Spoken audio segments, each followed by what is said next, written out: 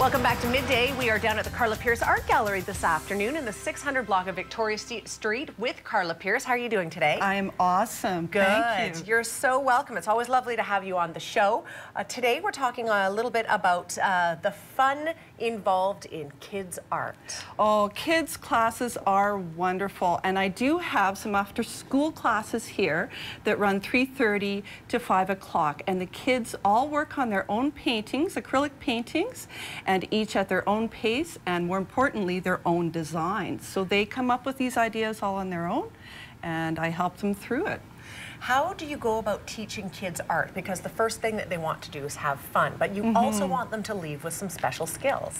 Yes, so there is an order the way that they do things. So the rules are they have to come up with their drawings, and then I approve the drawings, and then the drawings go onto the canvas.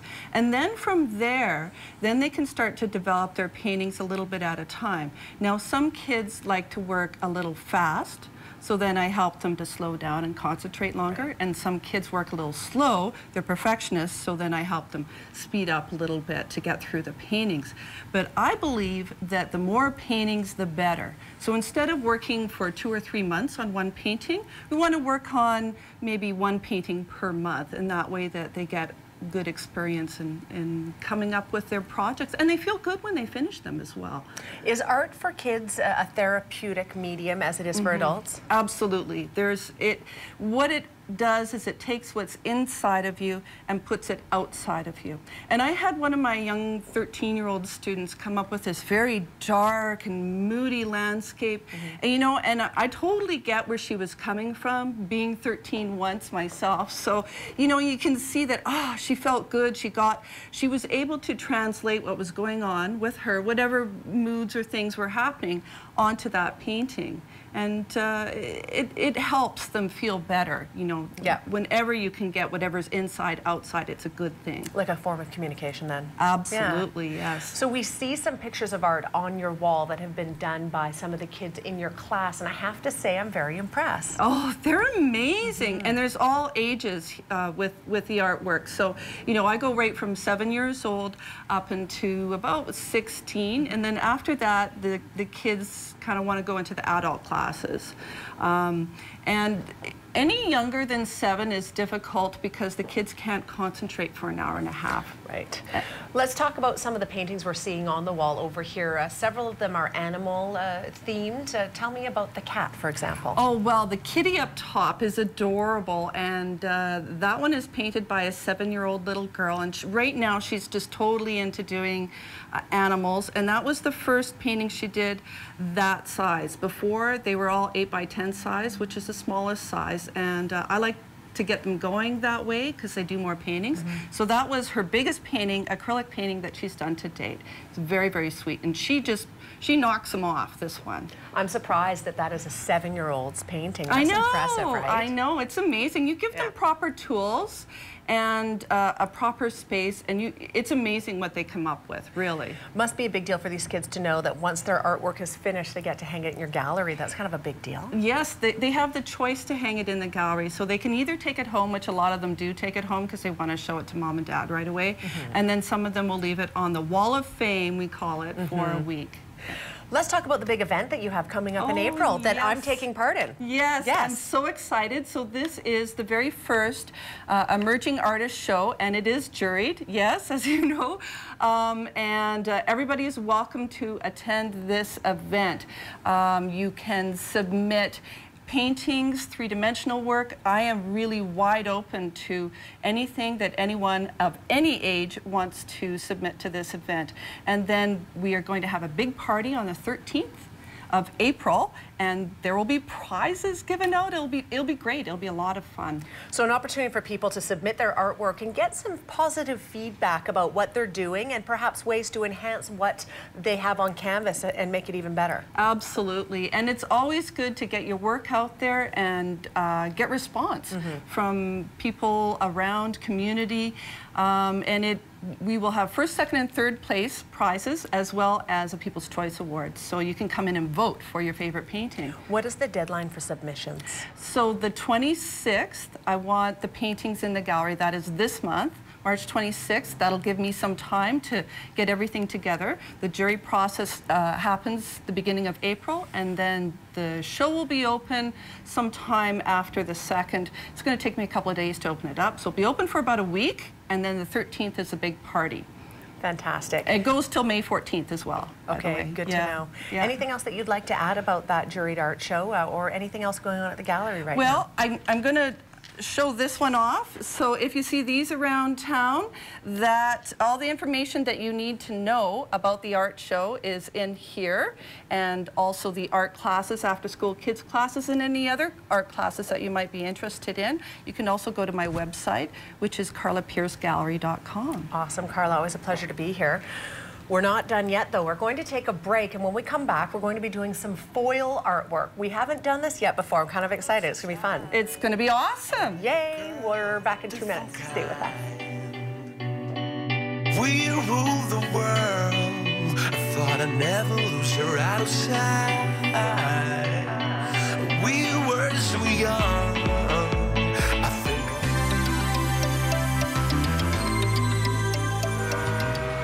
Welcome back to Midday. We are down at the Karla Pearce Art Gallery this afternoon, and Karla's going to teach us today how to do foil art. Now, we haven't done this before, but the finished product is quite beautiful, and we'll show you how it looks at the end because we have one on the standby. So, where do we start with this? Well, we're good. I've gone ahead and cut out some shapes, and we're going to create a three-dimensional feel to our painting. So, I have many things for you to choose from. I've made tree and different sort of shapes there. Grab whatever you like, and I've got some high-tech school glue here. Earth-friendly. It's all good. And just a little bit of glue on it. Okay. And we're gonna stick it down, and you can create whatever kind of composition you want to make on your painting. Thank you. Fantastic. And basically, just placing it in there so it's got some kind of grip on the canvas. Sure. And you can actually layer these a couple of times if you like. I'm thinking I'm going to do this one here, maybe right on top. You can also cut these out of cardboard. I've used a type of a foamy craft material to cut these shapes, but it doesn't have to be. Just an old box at home works fine. You can also do things like use buttons and any kind of three-dimensional shape. Okay, You feeling good? I think I'm feeling good, yeah. Yeah, I feel good about it. Okay, so now we're going to get some tin foil going. Okay. And like I like the shiny side up. Sunny side up, people. Shiny, yeah. And just like a Christmas present, we're going to go over top of it and pop it around the edges. Or like we're baking cookies. I know it's kind of strange, eh? I bake cookies. It's not strange. Do we want it to be as tight as possible wrapped around the borders? Or? Give it a little give, because we're going to squish down and find some of these shapes that we have in here. Just allow your fingers to feel some of the shapes. Mine aren't popping out super big, but that's okay. We're going to see them a little better once we have some paint on it. Well, we've got a little bit going on there. Okay, good enough. So let's get some paint going, and maybe the paint will find these shapes a little bit better. And I've got some black here, and I'm just going to use that paintbrush, and I know where that swirly is. So we should paint over the whole right picture? over top, yeah. Of the whole painting? Yeah, give it a whirl. See if you can dig around with the paint. Yep. Can you start to feel the shapes that are in there? Yeah. Yeah. You can see them better. Yeah, there it is. Hey, I can see that one now. Totally. So am I looking to do the whole picture? I think so, yes. We're going to wipe most of this off and really allow those crinkles and things to happen. All right. Perfect. Okay. And we're going to wipe it off. Okay. So literally, all that work you just did, we're going to wipe it off. Oh. And gently wipe, and you should be able to start to see some of those cool shapes that you got in there. Yep. Okay, I've got my tree. I can see my tree now. And it's just it's a gentle thing. Because you could actually pierce through the foil, and you don't want to do that, do you? Yeah. Karla, you always do such good work. Look at that. It's fabulous. Let's go a different color. Hey, let's try bronze. That might be fun, eh? So I'm just going to use the same brush, just give it a little bit of a rinse. It doesn't matter. We're going to add a little bit. I just tap it out on that. Yeah, just a little bit of bronze here and there. And maybe just to the areas that you can see that you think are kind of interesting. There's no wrong way to do this. I'm just going back onto that tree, and I've got some shapes down here I kind of like. And I just want to bring it out. And again, the same technique, we are going to lift it. And it is quite fun. I'm going to get some, how do you like the copper? I do like the copper, it's kind of fun. Yeah, I'm going to try some gold now and see how that gold works in just here and there. Are you going sort of in between the designs now? Yeah, or are you... I'm just trying to go on top and bring out the little shapes. I think because we didn't glue it, that it's coming up a little bit. Oh, do you think? Yeah, I'm pretty sure. But that's okay. This is a good go on getting some of those interesting shapes and textures and things. And then you can play around with doing, you know, okay, well, maybe I want the background darker, maybe I want it lighter. I've got a tree kind of hanging out with some kind of strange sky going on. I think yours is beautiful. You always do such a good job. I think yours is beautiful too. Let's show them the outcome though, because we do have one from another day. It's essentially a doorway.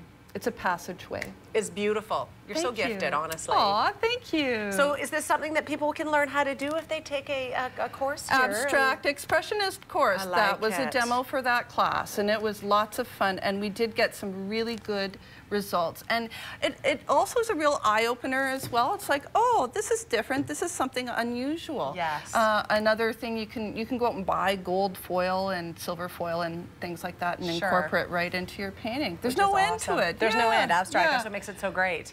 If you would like to come down here and try some of this, you certainly can. Lessons available. More openings coming in April for kids as well. Karla, thank you for being here today. Thank you. Yes, KarlaPearceGallery.com for all of your painting needs. And if you want to learn more, check it out online.